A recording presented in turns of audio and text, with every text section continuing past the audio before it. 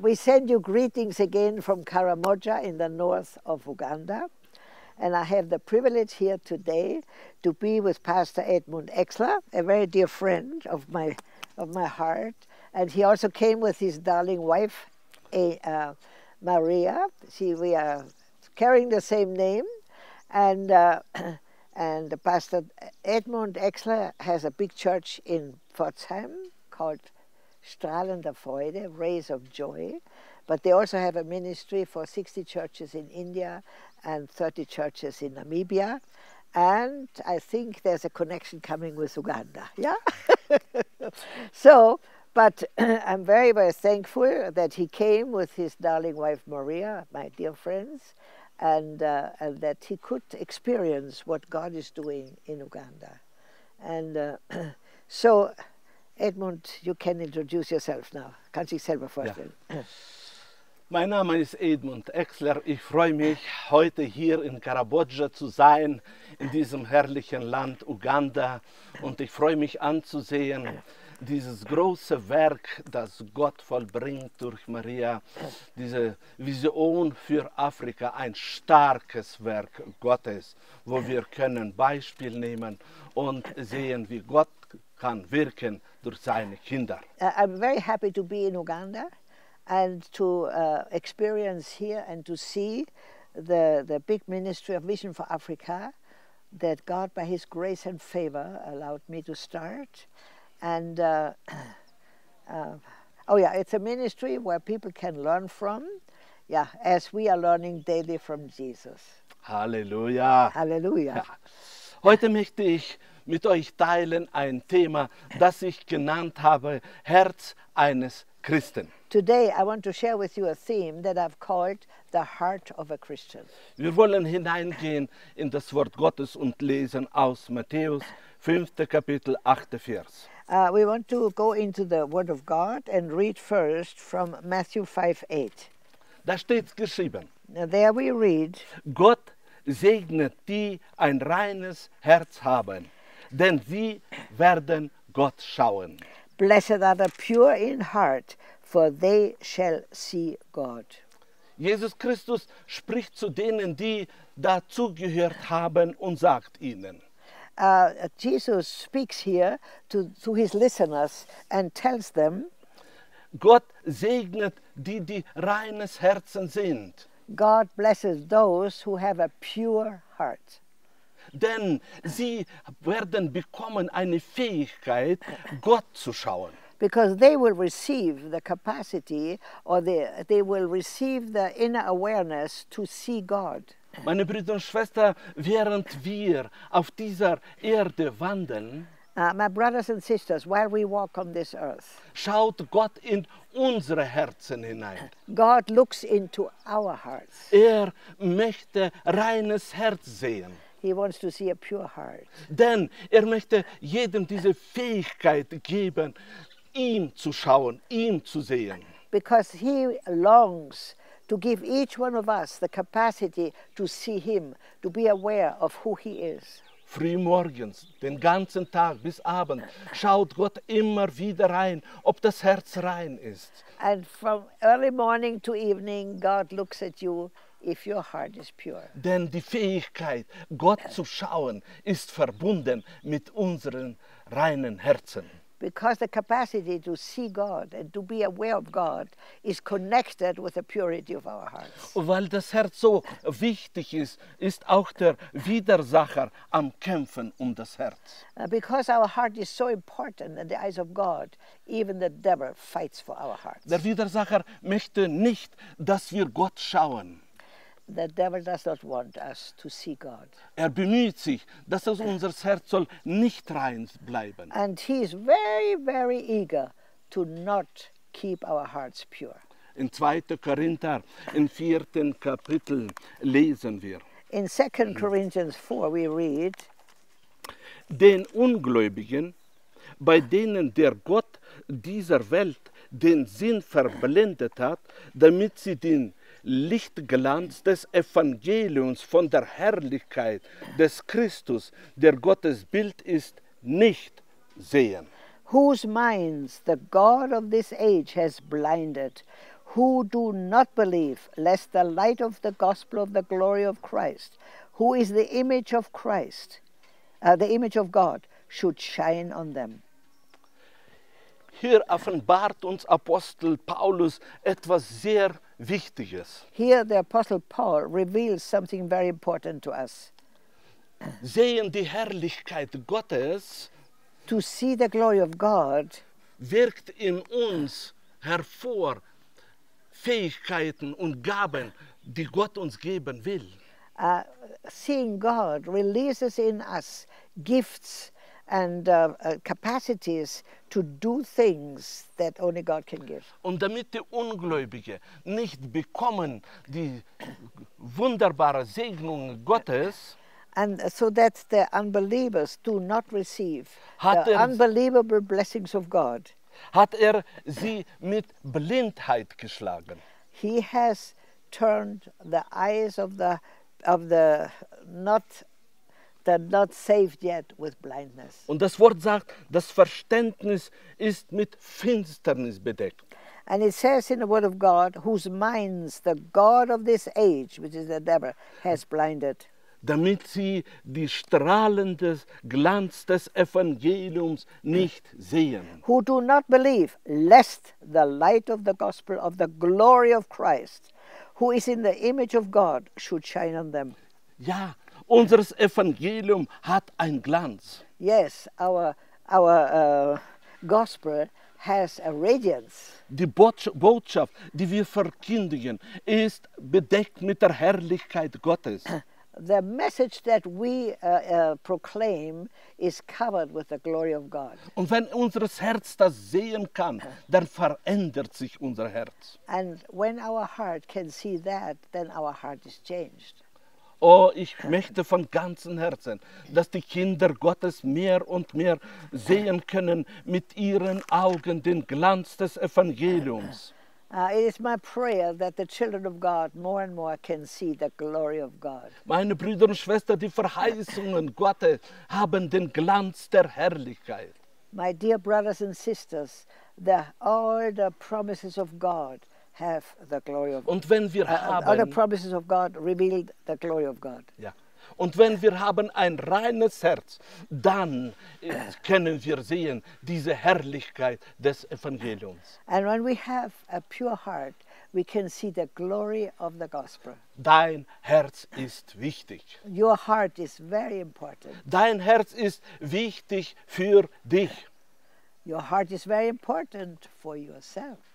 In Epheser, im 1. Kapitel, 18. Vers, lesen wir. In 1 Corinthians 18, we read, Da steht geschrieben, er öffne euch die Augen des Herzens, damit ihr erkennt, was für eine Hoffnung Gott euch gegeben hat, als er euch berief, was für ein reiches und wunderbares Erbe er für die bereithält, die seinen heiligen Volk gehören. here my English translation is a little shorter, the eyes of your understanding being enlightened, that you may know what is the hope of his calling, what are the riches of the glory of his inheritance in the saints. Apostel Paulus betet für die Kinder Gottes. Apostle Paul, he prays for the children of God. Hat die Offenbarung bekommen, wie wichtig die Augen des Herzens sind. He has received a revelation how important the eyes of the heart are. Und betet und bittet, dass der Herr soll ihre Augen des Herzens eröffnen. And he prays that God will open the eyes of their understanding. Bei uns, den Kindern Gottes, ist die Herrlichkeit oder die Finsternis verbunden mit der Fähigkeit unserer Augen. And the glory as well of the darkness in our lives is connected with our eyes. Wenn wir geöffnete Augen des Herzens haben, können wir sehen die Herrlichkeit. When we have anointed eyes of the heart, we can see the glory of God. Nicht das Graue um uns herum, nicht die Probleme um uns herum, sondern wir sehen die Herrlichkeit Gottes. Not the problems around us, not the disasters around us, but we see the glory of God. Die Augen unseres Herzens sind wichtig für uns alle. The eyes of our hearts are very important for all of us. Dein Herz ist wichtig für dein Leben. Your heart is very important for your life. Je mehr dein Herz sich öffnet, desto mehr siehst du, wie reich ist das Erbe, das uns von Himmel gegeben wird. And the more the Lord is able to open the eyes of your heart, the more you will see the riches and the glory and the blessings that God wants to give us on earth to build the kingdom.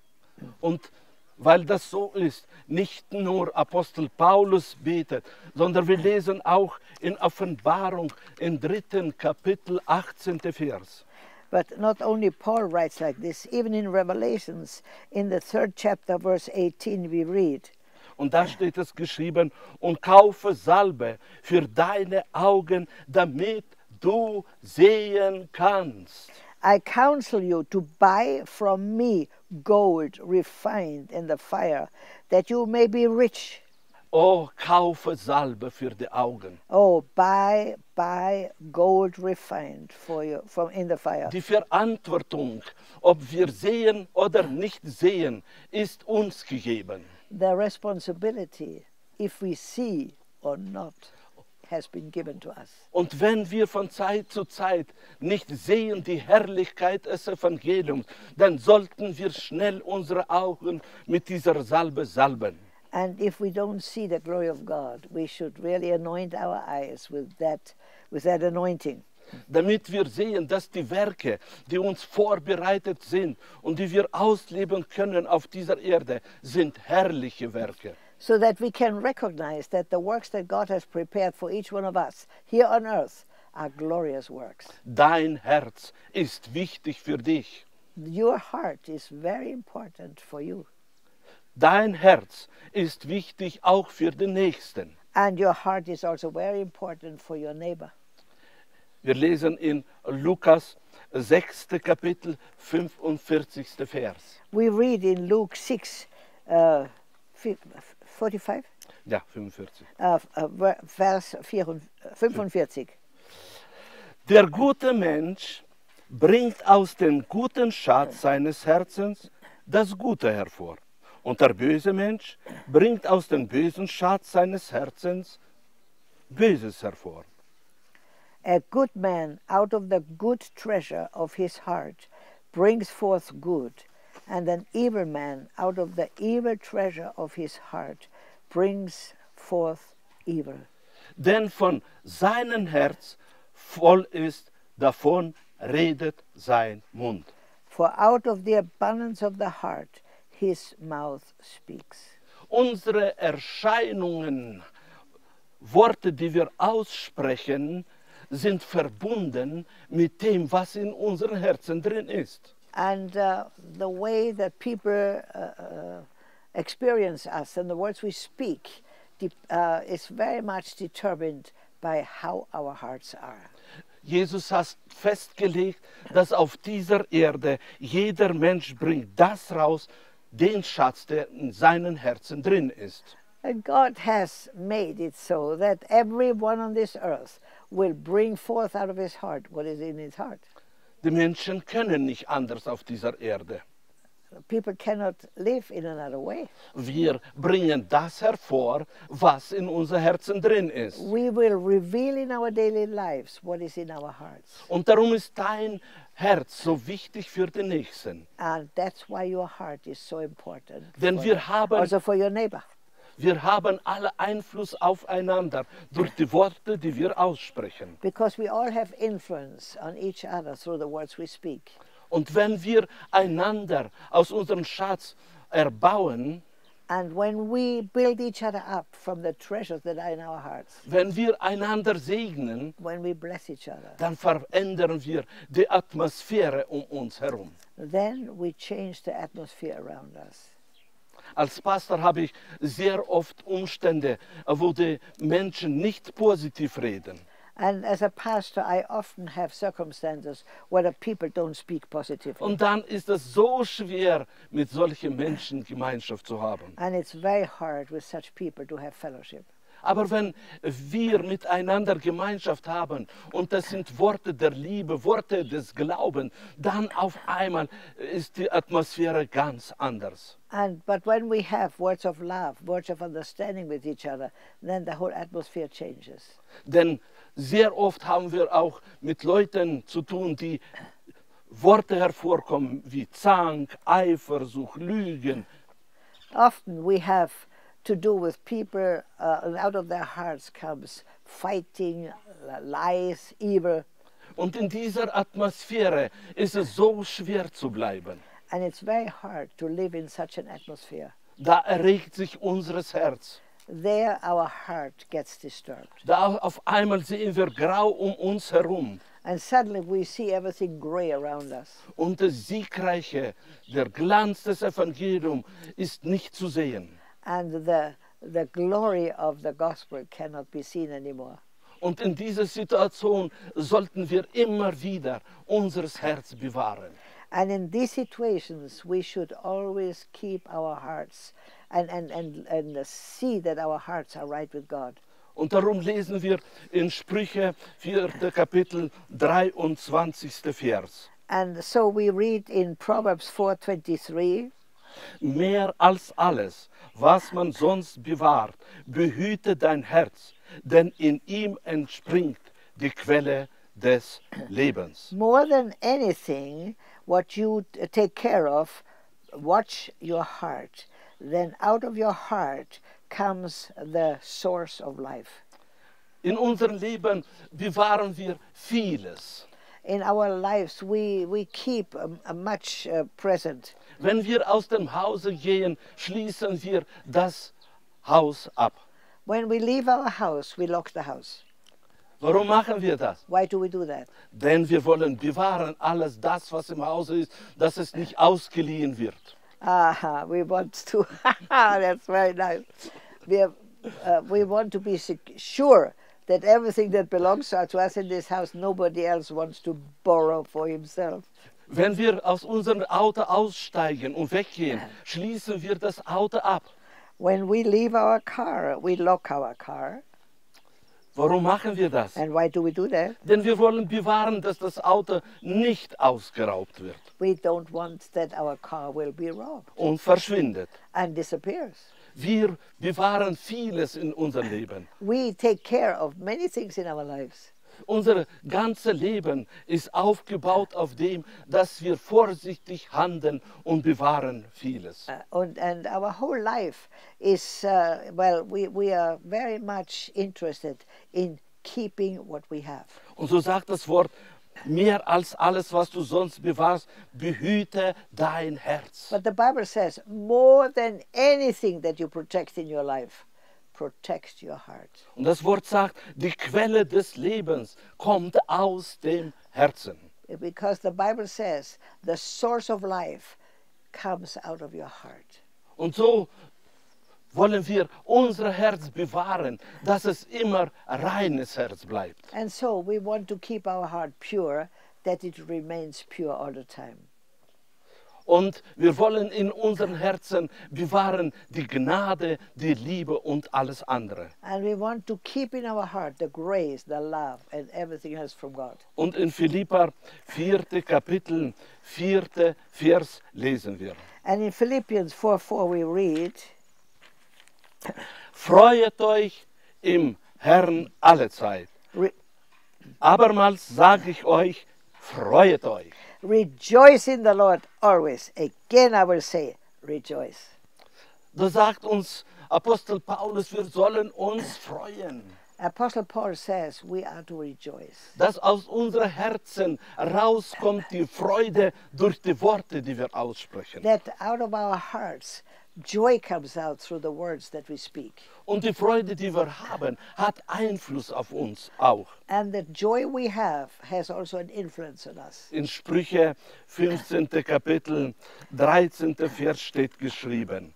In Proverbs 15, verse 13, it says, ein fröhliches Herz macht ein fröhliches Angesicht.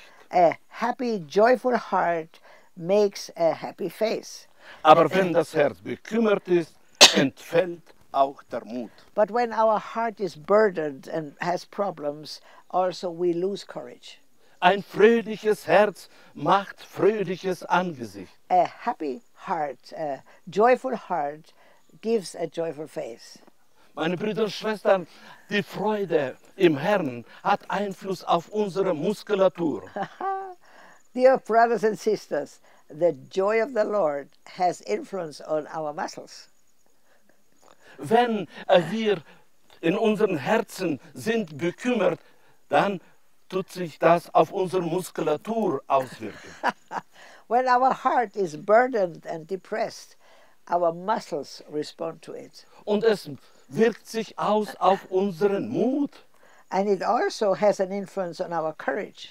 Wenn wir wollen, dass wir auf dieser Erde wandeln als mutige und strahlende, sollten wir in unseren Herzen uns freuen. And if we want to walk on this earth as courageous people, full with umph, we need to walk in the joy of the Lord. Ein fröhliches Herz macht ein fröhliches Angesicht. A happy heart brings forth a happy, radiant, joyful. Man muss kein Prophet sein, um zu sehen, was im Herzen drin ist.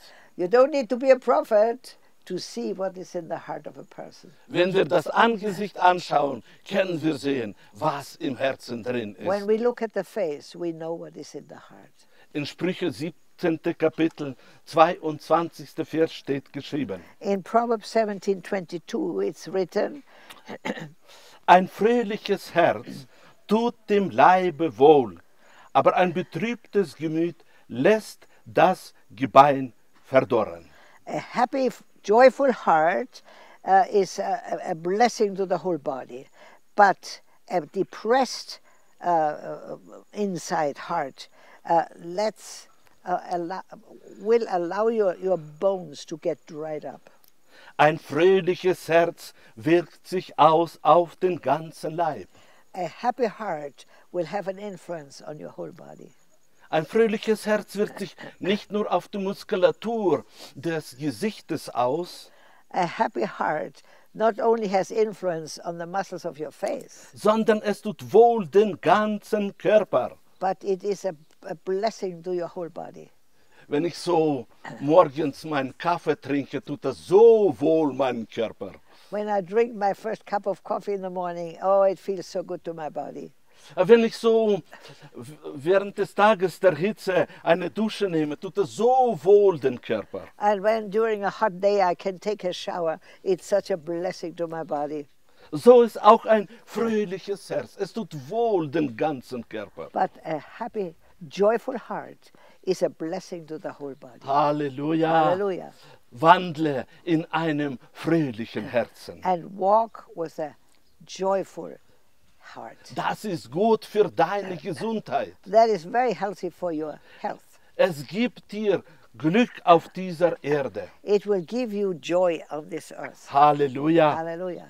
In Sprüche 16. Kapitel 24. Vers steht geschrieben: In Proverbs 16:24 we read, freundliche Worte sind Honig, friendly words are like honey, Süßes für die Seele und Heilung für das Gebein.